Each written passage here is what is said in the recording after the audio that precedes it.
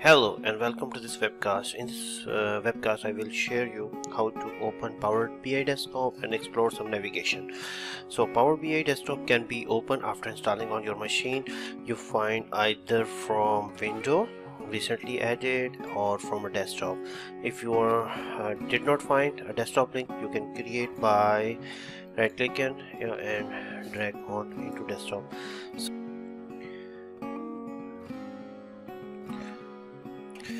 When Power BI Desktop opens, you find this startup window. The startup window is quite handy and helpful. It provides a list of resources which can help you to explore more and become expert in Power BI. For example, if we explore this window, you will be find links for our videos provided by Microsoft itself. For example, currently it shows getting started with Power BI Desktop. Then it provides a video for building reports, query view concepts, uploading your reports and create a full reports. Then it provides what's new in current update. That update appeared for this month, what things are improved and what is enhancement in Power BI Desktop.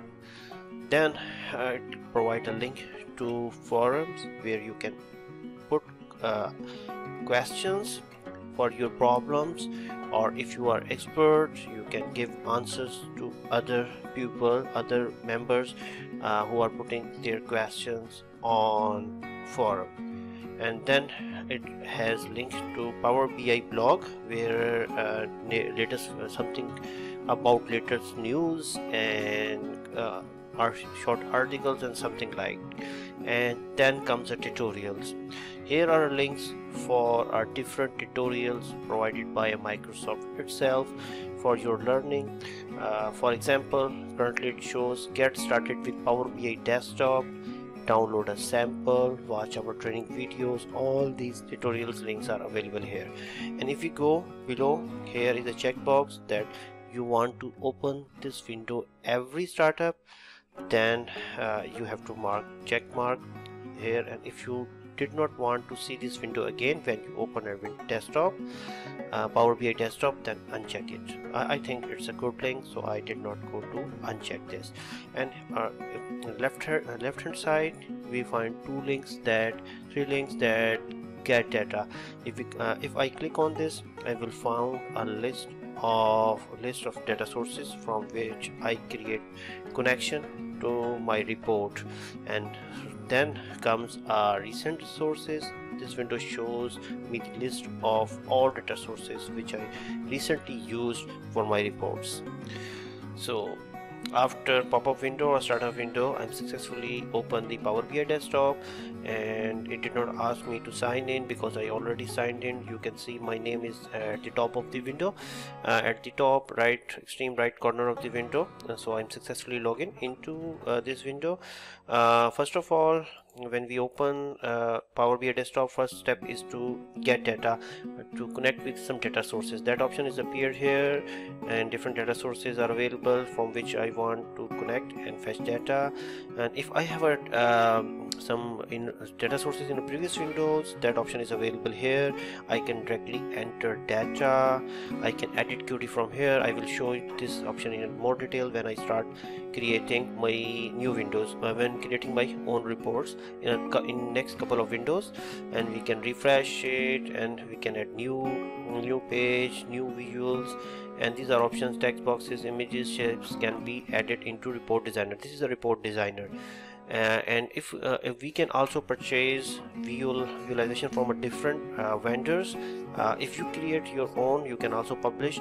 So currently some visuals, we can it provides me a different visualization options which I put, and something like that from a marketplace I can purchase for my reports. Similarly, you can load visualizations from file, and we can also switch different themes.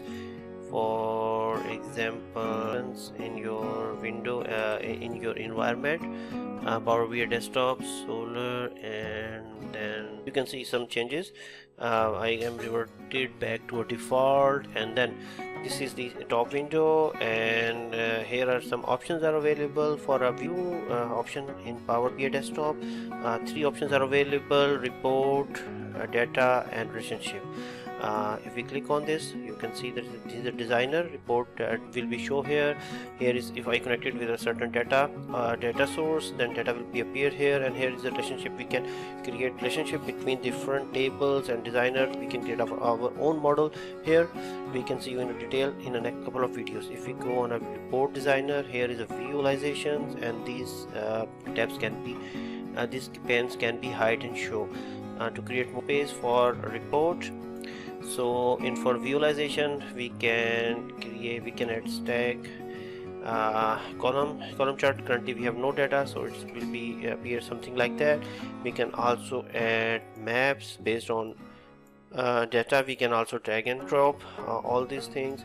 And if we go on a view, here are some options that will be helpful for designing a report. For example, it shows grid lines, so we can align different objects with respect to these grid lines. And here we can also lock the objects. You can see I cannot drag further this object, this visualization object, uncheck and something like that. These are some options are available here, and we can also see here how a window look like on a mobile.